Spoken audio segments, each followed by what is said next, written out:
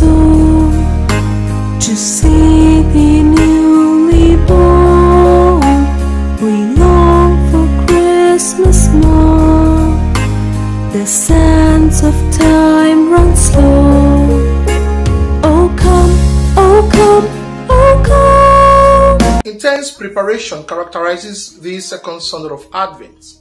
To understand the depth of this preparation, let us consider the meticulous preparation we make when expecting an esteemed guest or friend in our homes.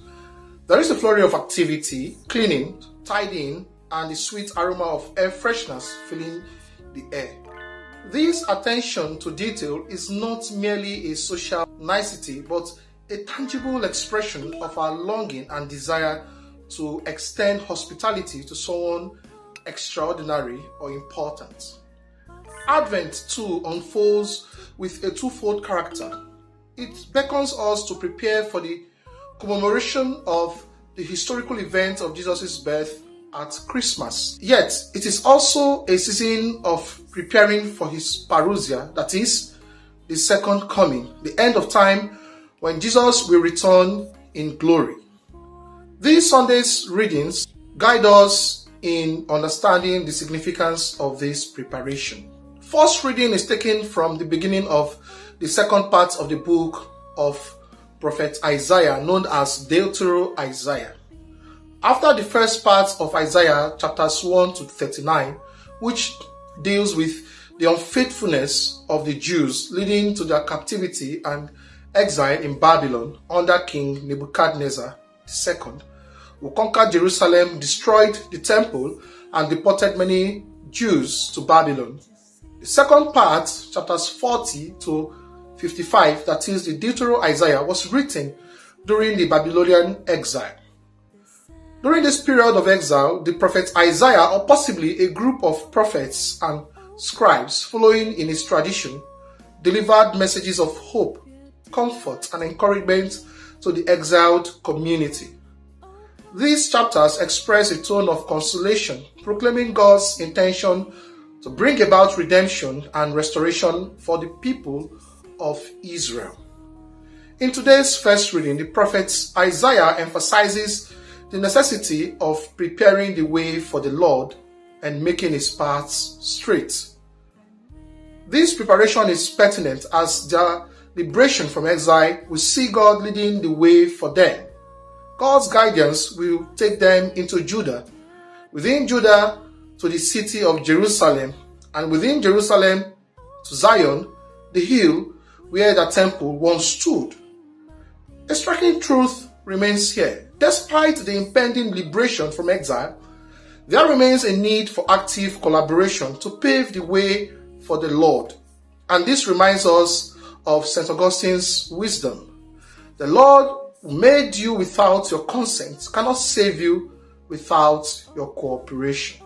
While it is true that Isaiah made this prophecy in the 6th century BC and was subsequently fulfilled with the conquest of Babylon by Persia, allowing those exiled from Judah to return home as God guided the exiles back from Babylon.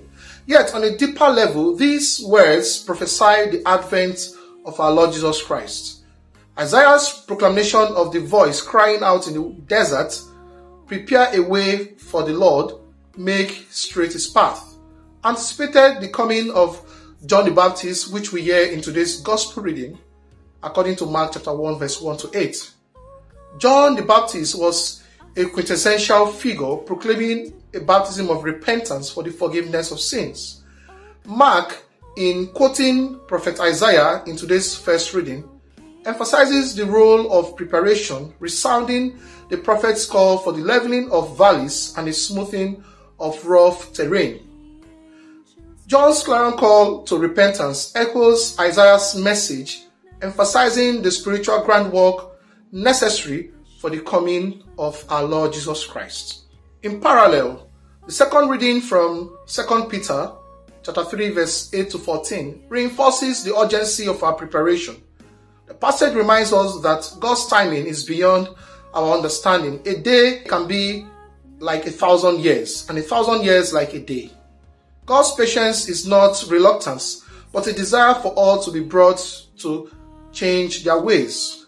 Our preparation, therefore, should transcend the material aspects that often preoccupy us during this season. While food, clothing, and other worldly preparations are to be done moderately, the crux lies in the spiritual readiness, our spiritual preparation to meet Christ. Beloved friends in Christ, in this season of Advent, let our preparations be centered on the reception of the sacraments, especially the sacrament of reconciliation, that is confession, and the Holy Eucharist. Just as God led the exiles with tender care, let us allow God to guide us through our spiritual landscape, paving the way for Christ's presence in our hearts. Ultimately, as we approach the Holy Eucharist in today's liturgy, we open ourselves to receive Christ, not only in the celebration of his historical birth, but in the anticipation of his glorious return.